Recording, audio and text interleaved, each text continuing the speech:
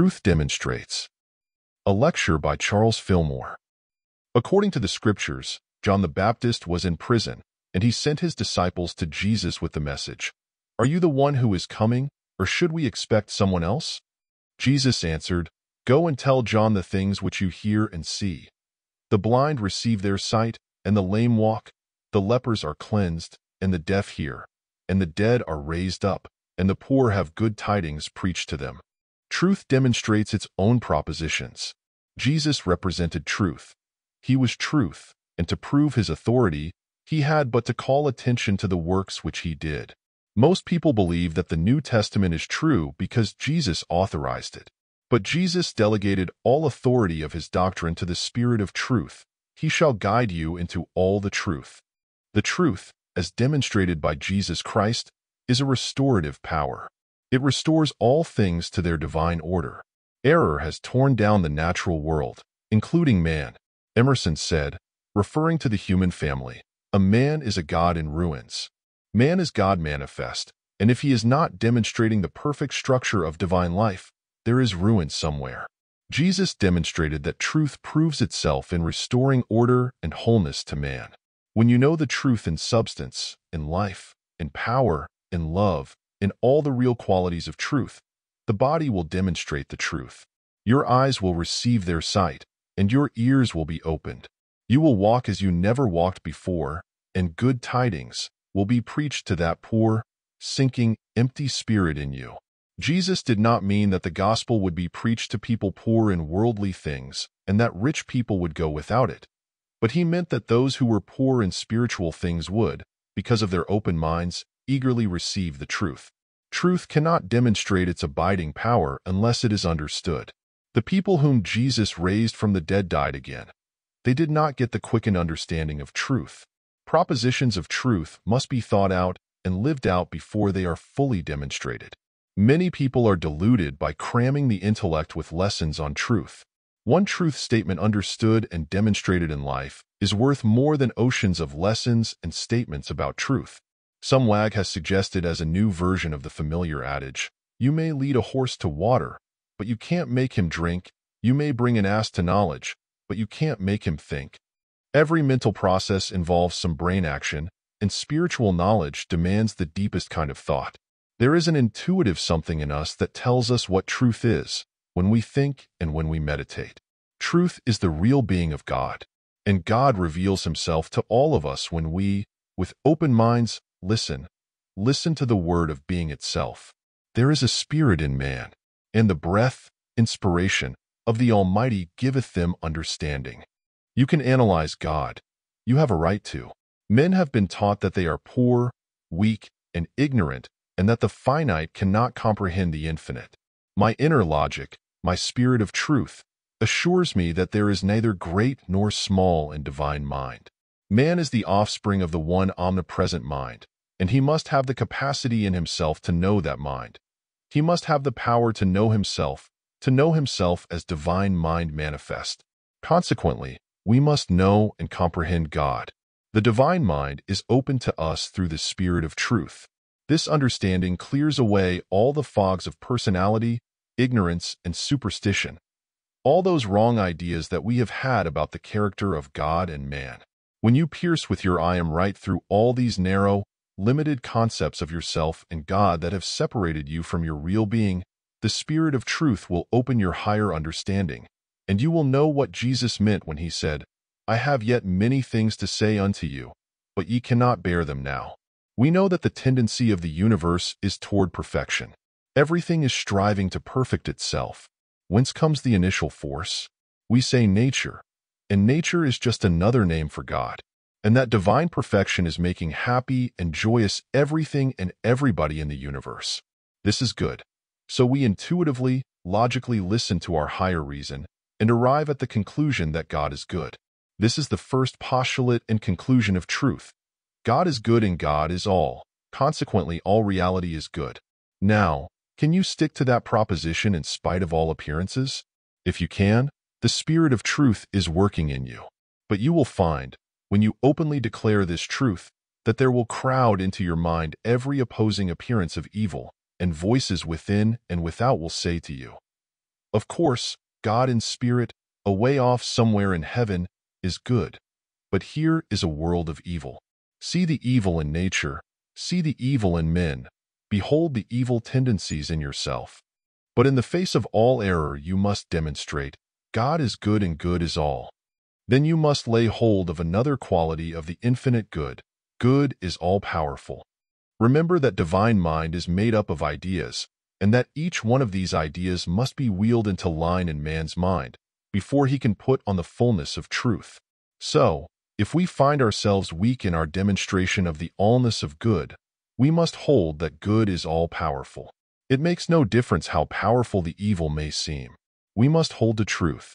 No matter how many poor people there are, how many lame people, how many deaf people, how many sick people, these appearances have nothing to do with the proposition. Know that God is good, and good is all, and good is almighty. This knowledge adhered to will heal all sufferers. Establish that idea in your mind. You will find that a certain clearness, a certain spiritual perception, and a power come to you that you never had before, because you are loyal to the spirit of truth. With the realization of the almightiness of the good, there may come to you the thought that all evil and all bad people should be destroyed at once. Very zealous Christians, like Jonathan Edwards, have been so possessed with this idea that they have given God the vengeful character of the devil, instead of the spirit of good. All Christians should know now that the greatest idea in divine mind is love. God is love. When the spirit of love begins to work in you, compassion, forgiving grace and charity will spring into your consciousness. And, instead of destroying Judas, killing him at one fell swoop, you will see the good in him and will reform him. The old method of reforming criminals was patterned after the method of John the Baptist. He destroyed all the error. That is, he tried to destroy it. He wanted Herod and Herodias and all those people who were doing evil things to be put right out of existence. But a greater teacher than John was to come. John meant well, but he had not been baptized into spirit. The desire in the intellectual man to follow the truth is good, but there is something better, the Christ. John is spiritual perception, which is very much less in the kingdom of heaven than the least of those who have spiritual understanding. The surest sign of the spiritual mind at work in man is forgiveness. You will love those who have despitefully used you. You will see unity in spirit and strive to establish it in the world when you have forgiven your enemies. So do not let the destructive idea, the burning up in hellfire, and the instant destruction of all bad people enter into your scheme of truth. God is preserving his universe. He is redeeming it. He is educating it. If we, in our overcoming, would fall into line with this patient regenerative process, which sets in just the moment that we perceive truth. If we wish to follow it and demonstrate truth, we must take every attribute of God as revealed to us through Christ and put it into action in our lives. Truth is a healing force. Truth builds up the man. Truth restores the body. When Jesus Christ was accused of healing through the power of Beelzebub, the devil, he called attention to the inconsistency of the proposition, which is as a house divided against itself.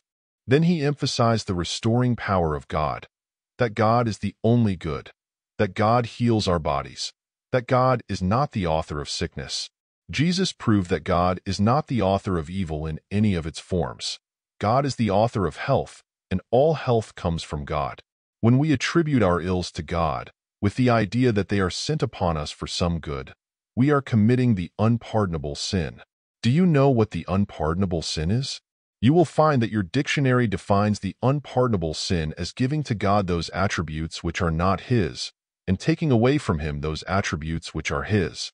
So, if you are under the thought that you have committed the unpardonable sin, just remember that the only way to be forgiven is to ask God's forgiveness for your thought that he was the author of evil. You must get into your understanding a clear idea of what the goodness of God is, that goodness extends into every department of your being, that if there be any evil in you in any way, it is the result of your own mortal error thought. If you are sick, do not blame God. Do not attribute your ill luck, your failures, or any of your shortcomings to God. Do not think for a moment that God has sent trouble upon you as a discipline. Many people, good people, Christian people, claim that God is giving them a lesson through some great trial, some great bodily illness. That idea is wrong. It is the unpardonable sin. So long as you are in that attitude of mind, how can God forgive your errors and bring you back into truth? All people who stick to such propositions are beyond divine forgiveness. Then you must repent, change your mind. You must realize that God, the good, demonstrates only good. Truth demonstrates itself in truth. When I know that God is the omnipresent good, and that God I occupies, as the spirit of good, every part of my being, including my body, from that moment the spirit of truth begins to build me up. It restores my hearing. It strengthens my eyes. It makes whole every part of my body. Then do not let go of the proposition that God is the health of his people. God is the one infinite life. Let us hold to the Spirit of God that demonstrates itself in life everywhere. That is what the scientific world is preaching today. We cannot get away from this fact of the omnipresence of the one life. There is nothing else to come but this Spirit of truth. We look for nothing else. We know that the Spirit of truth is here. It was always here, but we have turned our faces in another direction. We have looked away from it. The Spirit of truth is in the midst of you. It is in you, and you will never have peace of mind. You will never have success in any way. You will never have health of body. You will never have anything worth having until you demonstrate its presence and power in your life. You should begin thinking about this right now. We all are striving for some ideal. All men and women in the world have ideals. They want to be something beyond their present achievement. You will never realize your ideal until you go into partnership with God.